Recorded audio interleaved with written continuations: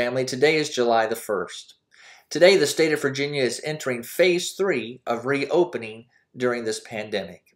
As I said last week, I wanted to give you an update on what ministry at Olive Branch will look like during phase 3. I expect phase 3 is going to last not just for a few weeks, but several weeks and maybe several months. So, the information I give for you today is for the immediate future, but of course things are always changing. And so always be listening for new updates on how things will be going. I want to tell you about worship. We will continue to have a 9 a.m. and an 11 a.m. service on Sunday mornings in the CLC. We feel that this is the safest place to worship for the foreseeable future because it's a large building, the ceiling is high, we can socially distance easily, and it's easy also to clean. We will continue to show our worship services online, so if you are still unable to attend and have been watching on our video platforms, you can continue to do that. You may notice some changes in when we show those or how we show those, but every week you will be able to worship with us online if that is what you have been doing. When it comes to Sunday school, we are thinking of creative ways that we will be able to be back together and have Sunday school classes using social distancing and the guidelines that the governor has given us. So when Sunday school does come back, it will not be like we were doing it, but there may be some opportunities for some in-person Sunday school classes again. Our Sunday school teachers are meeting this Sunday, and so I hope next week to have some information about what that will look like. When it comes to Sunday school, also I wanted to let you know that Pastor Brady had been very diligently doing videos each week since this pandemic began in the book of Psalms so that you could watch those and learn the Word of God. We will continue to have videos, but Pastor Brady will not be doing them any longer, and those videos will be ones that will be on Right Now Media.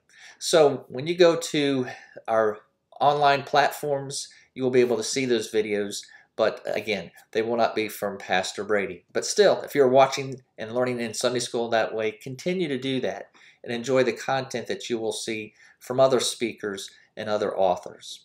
When it comes to YC, tentatively, the youth will be meeting again in person the first Wednesday night of August, and that will be August the 5th. There'll be more information to come from Pastor Brady about what those nights will look like. They will be different than what YC was before the pandemic, but it is exciting to know that youth will be meeting again. When it comes to our children's ministry, we at this time are not going to go back to having nursery or children's Sunday school or children's ministry on Wednesday night just yet. We are waiting to see what the public schools are going to do when they go back to school this fall as we hear more information about how they're going to interpret and implement the guidelines the governor has given. That'll give us an idea of how we can do children's ministry here at Olive Branch. I'm not necessarily saying that we're going to wait until they go back to school. Some ministry may start sooner, some may start after. We don't know when it's going to start, but we certainly are going to follow really what the public schools will be doing to help us decide how to do children's ministry. Continue to pray.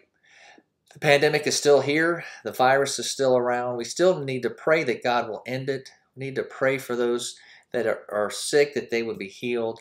We need to pray that God would continue to give us a sanity and a peace in this time that's very difficult in many different ways.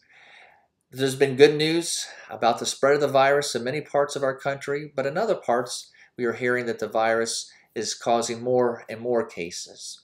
And so this makes it even more difficult, and also it seems that once again we are seeing deeply divided stances on these issues of whether to wear masks or not, to be out or not, or what this virus is going to do or how serious it is.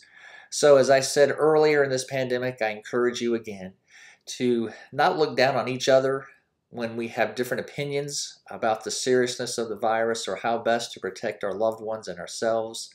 Those who still want to remain home or still want to limit their interaction with others, let's support them in that. But for those who do want to be more open and want to be out and want to be on vacation and want to enjoy life in those ways, let's not put them down either, but support them in their choice.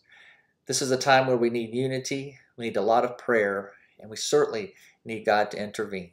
So let's pray for those things. God bless. I'll see you again soon.